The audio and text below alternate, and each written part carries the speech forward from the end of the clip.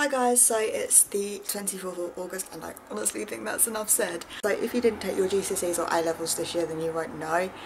But today's results day for GCSEs and I kind of feel physically sick. I've got to go meet Mel at the school literally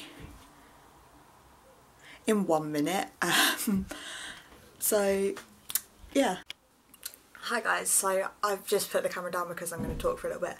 But I just got back, so if you can hear any background noises because people are literally walking around and stuff like that. I already opened my results at school because I kind of had to because my parents were there and one of my friends was there.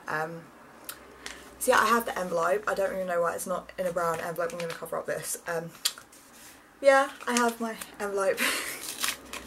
And I'm honestly really happy with the results. I know some people were just like, some people would be disappointed with them, I know that, but I tried my hardest and to get out with these results I'm really happy with. So in maths I did higher and I got a 4, which is equal to a C I believe, I'm not sure.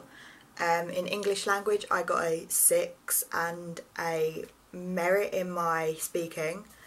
In English literature I got a 4. In art and design, fine art I got a B.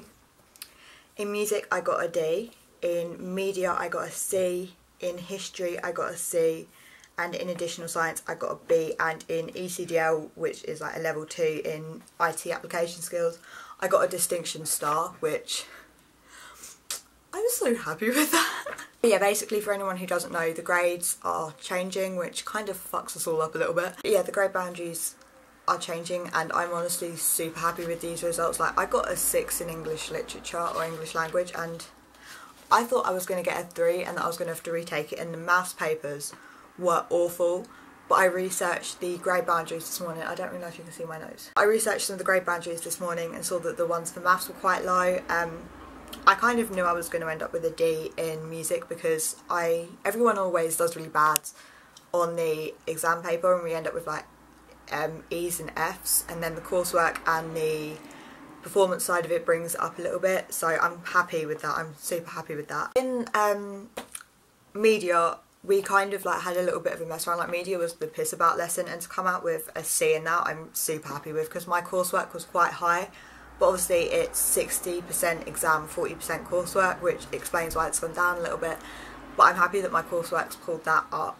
So yeah, I got a B in unit 2 in media and a C in unit 1, which that would be a B in my coursework and a C in my exam.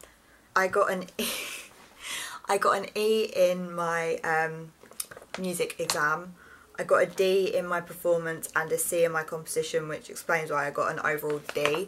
In history my exam was a C and my coursework was a D, I think, I'm not sure. And in science my controlled assessment was a B, in biology I got a B, chemistry I got a B, and physics I got a C. Yeah, overall I'm like super happy with these results. Like, I was honestly expecting this to be like covered with D's and especially like at least one E, but I'm really happy with these results. So yeah, just if you're doing your GCSEs then just make sure you keep your head down and you study hard, because I didn't in some of them and them ones were my worst grades, if you know what I mean. But even if you revise for 10 minutes, at least you've done something. But just make sure you prepare yourself well for your exams if you're watching for this, because I know that's all you want to watch, you just want to see what I got.